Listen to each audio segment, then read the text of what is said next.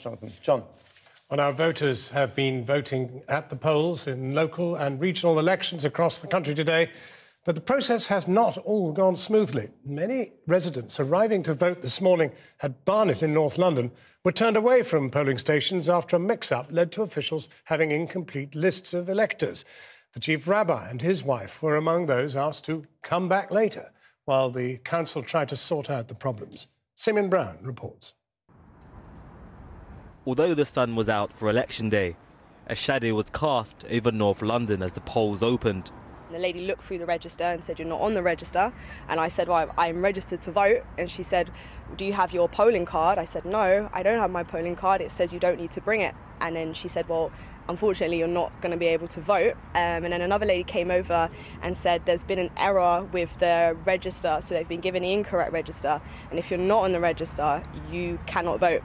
And then I kind of stood there in a bit of disbelief and decided that I might as well get to work instead of stand and argue, but I just left.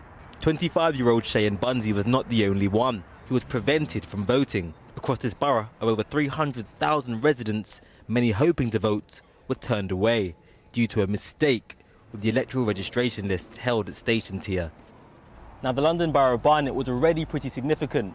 In terms of population, it's one of London's biggest boroughs, which means turnout here really does matter. Now, in response to the problems, one of the candidates for the mayoralty has already lodged an official complaint.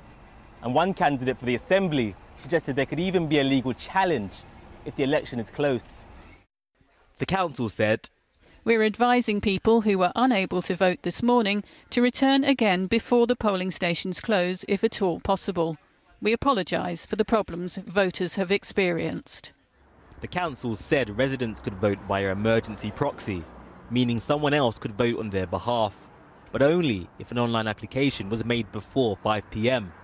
People who left, some of them might not be able to get back for 10 o'clock tonight. I hear now this afternoon they're doing an emergency proxy thing, but you have to be online to register. What if some people don't work near computers? You know, some people still work with their hands. You know, I'm one of them. What if we don't work near computers? What if we can't get online and get that proxy done? We don't know how many were stopped from voting, but if the turnout is unusually low in a very tight election, today's fiasco could become a major dispute. Well, the local